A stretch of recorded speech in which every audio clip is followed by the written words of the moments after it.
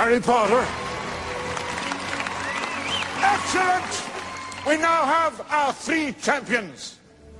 But in the end, only one will go down in history. Only one will hoist this chalice of champions, this vessel of victory. The Triwizard Cup!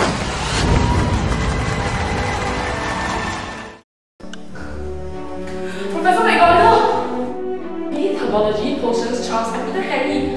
So why does Harry get a chance to represent Hogwarts in the Triwizard Tournament? I'm afraid the Goblet's decision is final. But, Professor, isn't fair. Should I get a chance as well? Okay, prove the wise choice of Goblet. You two can challenge on the subject you are on par with. Muggle Feeling Studies. There are a total of 5 questions. Each correct answer earns you 10 points. Which freezes faster? A. Hot water. B. Cold water. C. Both at the same time. D. I don't know. Responders! Correct. 10 points to Granger. Question 2. What will happen to the image if we cover half of the lens of the projector? A. Nothing would happen. B. Image will turn darker. C. Half of the image will be blocked. D. The projector will spoil. Responders! Correct. 10 more points to Granger. Question 3. A 60 kg clown needs to cross a bridge that can only withstand 62 kg. While juggling 3 balls each weighing 1 kg, can he cross the bridge safely? A. Yes. B. No. C. If he runs, yes. D. I don't know. Responders! Correct. 10 points to Potter. Question 4. 2 similar iron balls of different mass are dropped at the same time. Which reaches the ground first? A. Heavier ball. B. Lighter ball. C. They reach at the same time. D. They float in the air. Responders! Correct. 10 more points to Potter. Now for the last question. Good luck. Which water stream shoots out the furthest? Assume without air resistance. A, B, C, or the same? Responders! I'm afraid it's incorrect, Granger. Responders! Correct.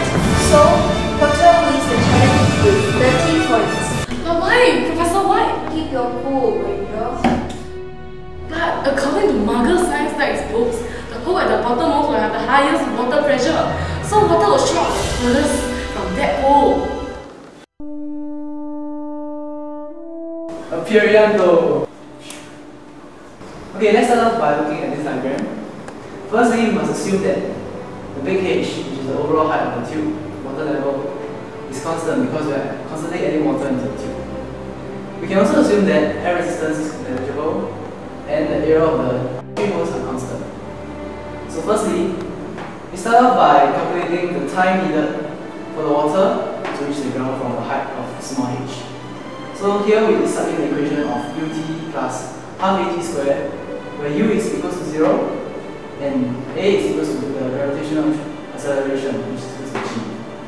So here we derive half gt squared, and thus t squared is equal to 2h over g. So as we continue, we can see that the force in the horizontal component can be determined by the equation F equals to pressure times area, which we can see is rho g big H minus small h times A. So to find the horizontal velocity here, we use another equation, which is the momentum equation. F delta t equals to P. So F times time equals to momentum, which is mass times velocity. So here, by putting velocity in front, we can see that V equals to F times d over m. Now we find the horizontal distance which the water shoots out.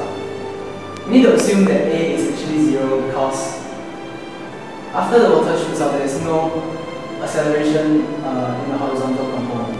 So this whole term, half at squared, is equal to 0. And S is thus equals to ut.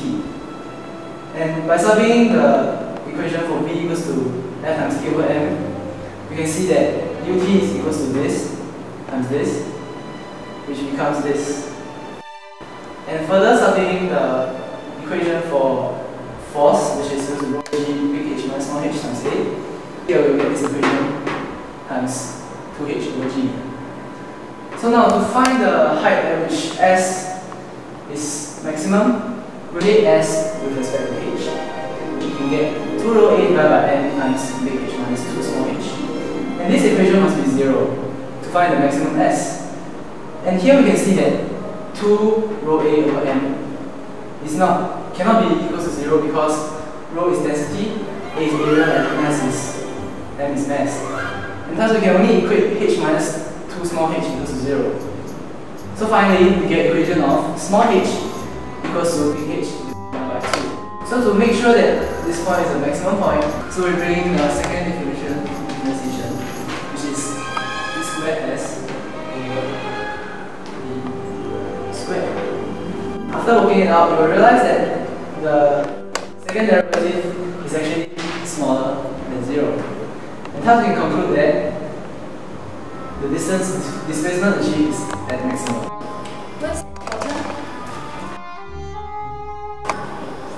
Now, without air resistance, the variation of the horizontal distance of ejection of water with respect to various heights of the hole, S equals to rho g h minus h times A over n times 2h over g, which is equal to 2 rho A over m times h minus h.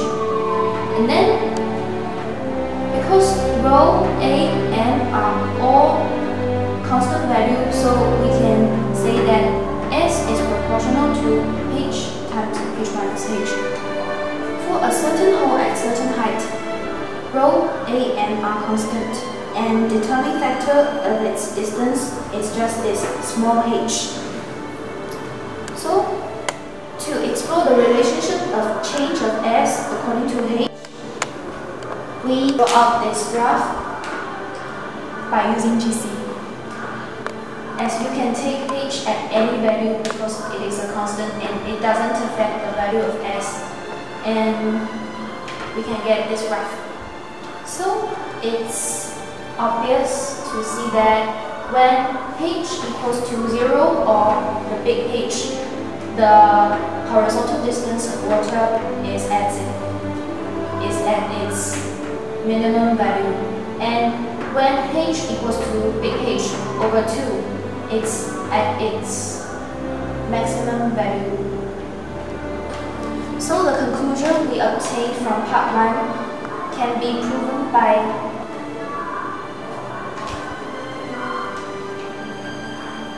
and assume that we have 3 holes and this is the midpoint of the bottle. This is height of the first hole and this is height of the second hole. If h1 plus h2, which is equivalent to this part, so it's h1 plus the h2 is equals to big H, then the horizontal distance S is the same. We can prove it by substituting h1 and h2 respectively into this equation. Then we get s1 equals to h1 times big H minus h1, which is equivalent to h2. So s1 equals to h1 times h2. And the same for s2. We can get s2 equals to h2 times h1. So s1 is actually equal to s2. So it proves our assumption here. Understand?